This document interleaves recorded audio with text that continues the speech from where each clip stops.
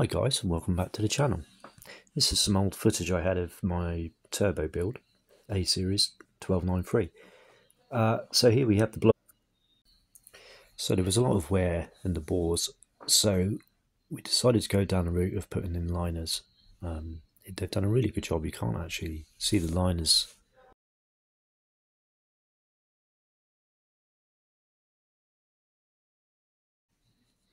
So after the liners were installed, it was bored to 1293 because I already had the Amiga pistons, so we decided to go with those, and we've just put new rings on.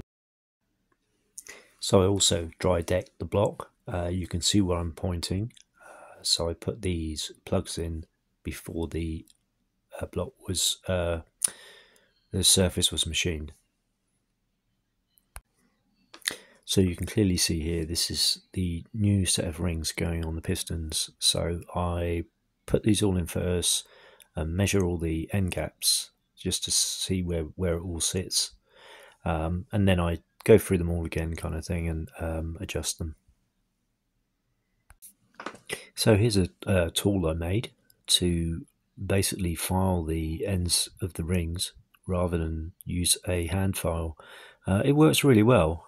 It just literally you spin the handle, place the ring on there on those stops, and spin the handle, and it just takes a real small amount off at a time.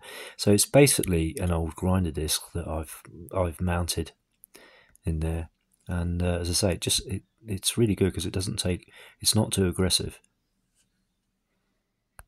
So this is me placing the brand new mains bearings into the block. You must make sure that everything is absolutely spotlessly clean, especially behind the bearing, before you place it into the block.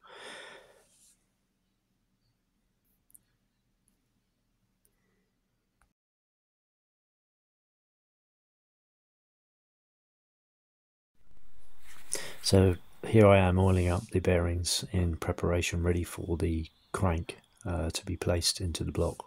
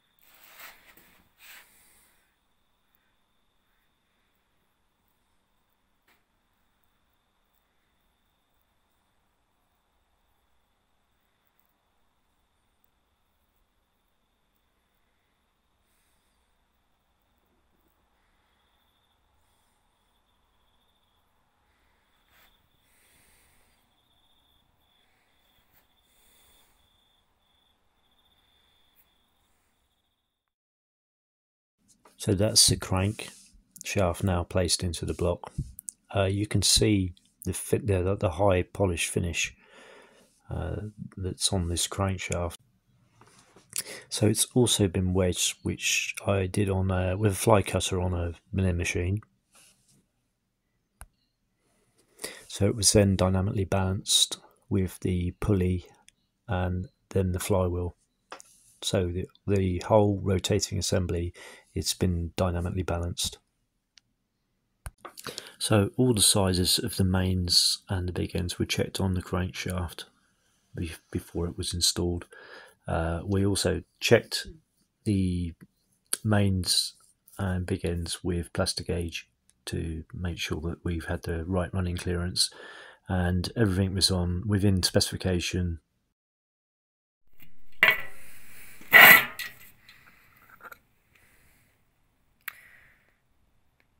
So these are the thrust washers, and as you can see on the back, there's all numbers stamped on there.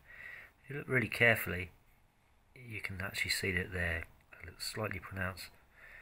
So good practice is just to get a really fine file and just file the back of those off before you install them, and then you'll get a true reading for your end flow on the crank. So another good tip as well, just make all your bearing shells, just make sure they're really clean on the back, and all your main bearing caps as well, make sure they're absolutely spotlessly clean before you put these shells in. So using quite a decent bearing shell in there. So the one I've gone for, if I can find the packet, is down here. So these are the race quality ACL, I think they're ACL, yeah, ACL bearings.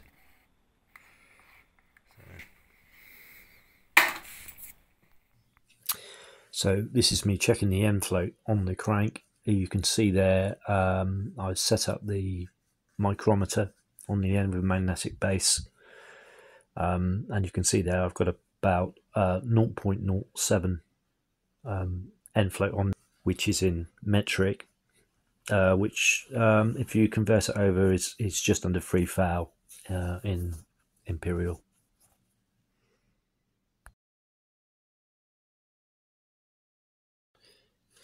So here I am putting the pistons into the block, and the con rods are all bolted together with ARP fasteners.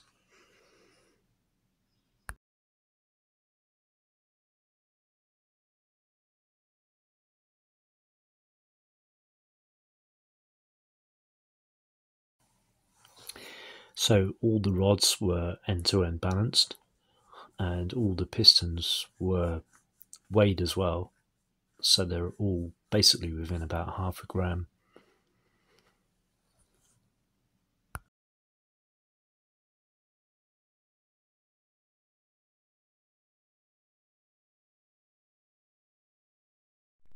Okay, the turbo build coming along nicely now.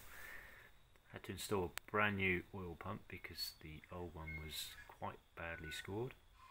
It was in tolerance, but it was badly scored and it felt really notchy. I just wasn't happy with it at all.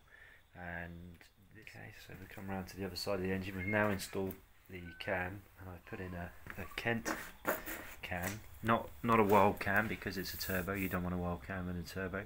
So it's I think it's a KC 500 cam. It's gone in there, timed in at 110 degrees. So anyway, you can see there it's on TDC at the moment, and made a little pointer here. And Mini Mania is a place to go if you want to see how to set up your cam. It's a really good description and video on exactly how to do it.